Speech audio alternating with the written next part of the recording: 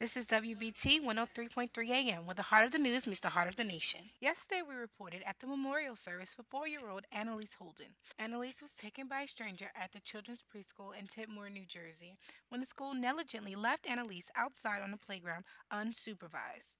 Annalise was missing for 8 weeks. The police never recovered her body, but believed Annalise was dead. Well, this story will make you believe in miracles because around 5 a.m. this morning, a young hitchhiker spotted a girl in the woods unconscious. I did what any normal person would do. I'm not a hero, just human. Doctors expect her to make a full recovery. A Brooklyn woman was found beaten today in her apartment. Police made the gruesome discovery after the victim's 2-year-old daughter was heard screaming by neighbors for over 4 hours.